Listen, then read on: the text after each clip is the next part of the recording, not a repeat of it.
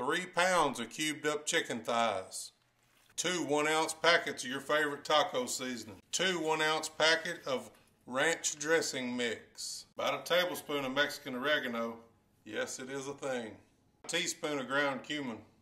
I like to mix it around real good and get a coating all over this chicken. 1 large onion chopped, 2 jalapenos and 2 serranos chopped, 5 carrots chopped, 2 tablespoons of this chicken tomato bouillon, 2 10-ounce cans of Rotel, 32 ounces of chicken broth, a couple tablespoons of lime juice, a couple tablespoons of Mazipizap, 1 bunch of chopped cilantro, 2 large potatoes chopped. Now on the top layer, 12 mini ears of corn.